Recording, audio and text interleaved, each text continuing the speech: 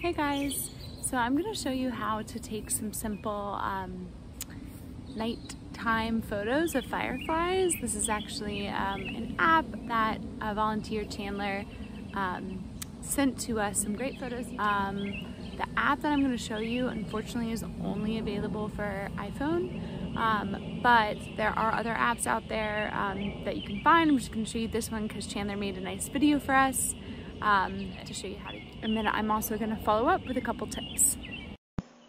Hey guys, Chandler here to show you how to catch some awesome photos of fireflies. We're going to be using the NightCap app. You can see it right here. Find that in the App Store. I believe it's only available for iPhone. So if you get that app, you're going to be able to capture some awesome time-lapse photos of fireflies. So we'll open this up here. What you're going to want to do is look at the bottom left-hand corner, that little star, and you'll hit that. And it's already selected here. You can see the green dot for Star Trails mode.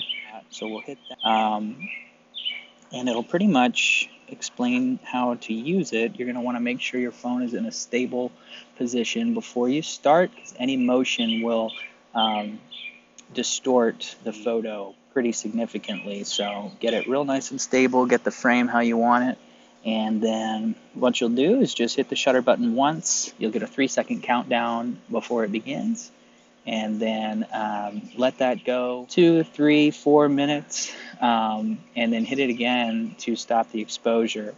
You're going to probably want to wait until it is pretty pitch black outside. As you can see right now, it's just completely whited out. So you'll want to wait till it's nice and dark, and then that way the fireflies are showing up really brightly. So we'll just go ahead and hit that. You'll hear the countdown. Now the exposure has started, so then we would wait, and then after some time has passed, we'll hit that again, and it gets saved to the camera roll. So hope you guys have fun getting some awesome photos of fireflies.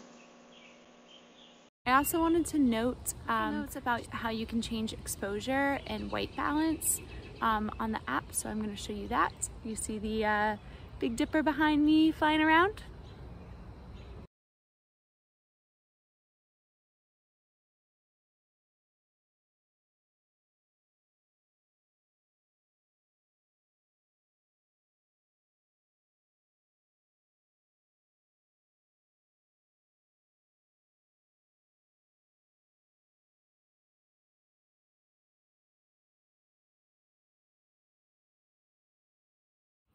Okay, so that's it.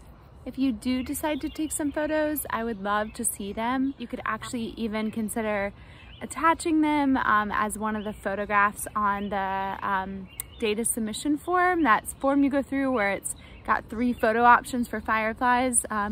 You could use one of them to submit that you took, and I will add that as a note on the survey form.